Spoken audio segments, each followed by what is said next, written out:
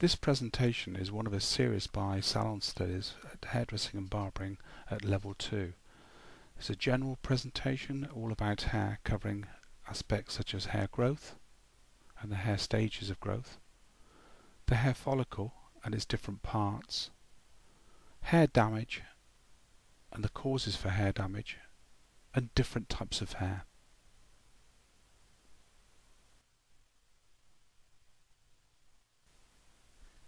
Here we see the hair and the hair follicle. We see the medulla, the cortex and the cuticle, which are parts of the hair. And then looking at the skin we see the epidermis, sebaceous gland, nerve endings, the outer root and the inner root sheath, the hair matrix, the dermal cells and the dermal papilla, and then the blood supply through the blood capillary network, the hair bulb, the hair root, the erector pili muscle and the hair shaft.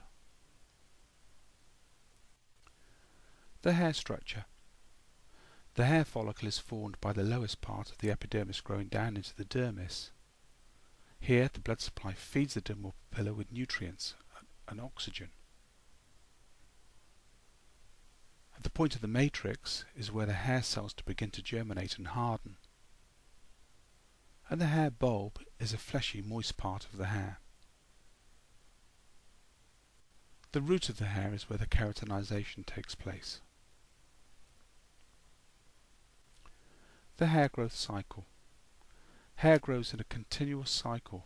There are three main stages of hair growth: anagen, which is the hair actively growing; catagen, the stage where changes occur; and telogen, the stage where the hair follicle rests and no hair is growing.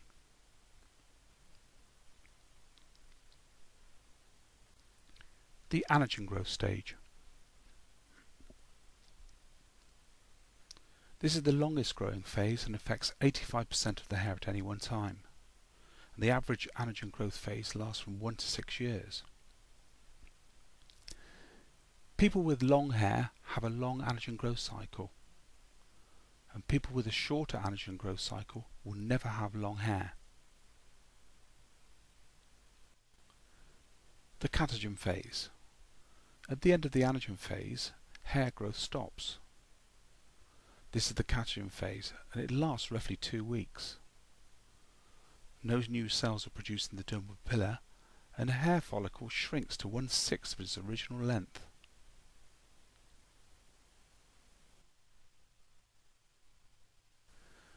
The telogen phase. This is a period of rest for the hair follicle and dermal papilla, and the telogen phase roughly lasts for 10 to 12 weeks. About 10 to 15% of the hair follicles are in telogen phase at any one time.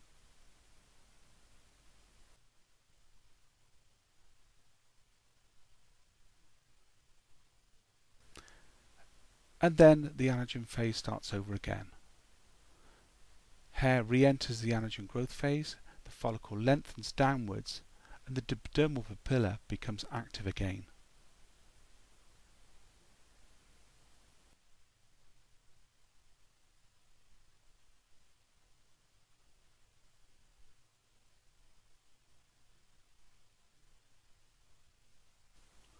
What ways can you think of which the hair can be damaged? Here are a few reasons. Chemicals, such as perming, colouring, or through chlorine from swimming pools. Harsh products, or shampooing too much. Hair can be damaged by physical means such as vigorous brushing, towel drying, or heat from dryers, straightening irons and heated tools. Hair can be damaged environmentally through sun damage, salt water and pollution, or through lack of care, not having hair trimmed, not using conditioner, internal nutrition or poor diet.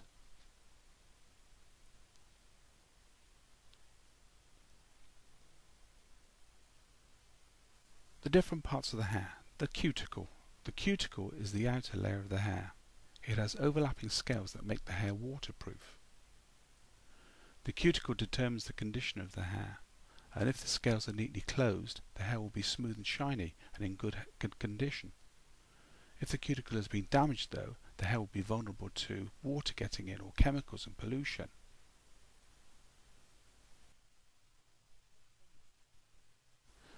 The cortex. The overlapping scales of the cuticle protect the cortex inside. The cortex is where the melanin or hair pigments are stored, and this determines the hair colour. The cortex determines the thickness, the elasticity and the strength of the hair, but it is not yet known why hair loses its colour when we get older. The medulla. The medulla is the inner part of the hair. The medulla is not always present in all hair types and is intermittent even if it is present. The medulla allows light to reflect, which makes the hair shiny. There are three types of hair: lanugo, vellus and terminal. Lanugo hair is the hair that develops on an unborn baby. It begins to grow about 3 months after the baby's conception. The hairs are fine and soft and they grow all over the baby's body. They all grow at the same rate, so the hairs are all the same length. Some prematurely born babies are still covered with these downy hairs, but these are normally shed about 4 weeks after the baby is born, and this is replaced by vellus hair. Terminal hair. This is the hair on your scalp, eyebrows, lashes, underarm and pubic areas. These hairs grow from deep follicles. They are strong hairs and contain pigment or colour. They can be straight, curly or wavy. Vellus hairs are short hairs. They are found nearly all over the body. They are only 1 centimetre or so long. They contain little or no pigment at all, and the follicles that produce them do not have any sebaceous glands.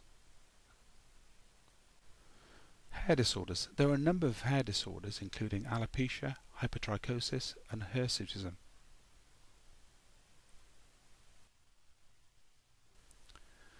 Alopecia.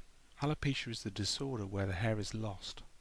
There may be several reasons why this occurs: long-term chronic stress, shock and sudden extreme stress, physical trauma, local skin injury, a genetic predisposition, or possibly viral or bacterial infection.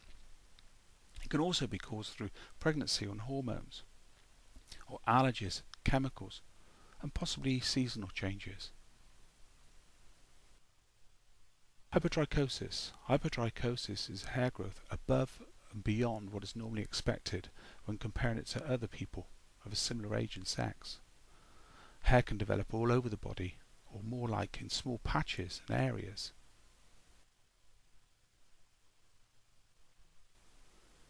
Hirsutism is excess terminal hair growth in women and with a male distribution pattern. This excess hair growth is limited to 1 or more areas, including perhaps a moustache, beard and chest. Hirsutism is usually associated with hormones.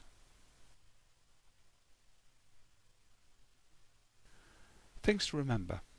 What does keratinization mean? It's the hardening of the hair or skin or nail cells. Which layer of the epidermis grows down to the dermis to create the follicle? That's the basal layer. What does the dermal papilla do? It nourishes the hair bulb, providing nutrients and oxygen to allow for hair growth. And where do the hair cells begin to germinate? They germinate in the matrix. What is the name of the fleshy moist part of the hair? It's the hair bulb. Name the layers of the hair. There are 3, the cuticle, cortex and medulla. What are the 3 main stages of hair growth? Anagen, catagen and telogen. And we give the name for hair loss as alopecia. What is the name for excessive hair growth? That's hypertrichosis. That brings our presentation to a close. Thank you for viewing.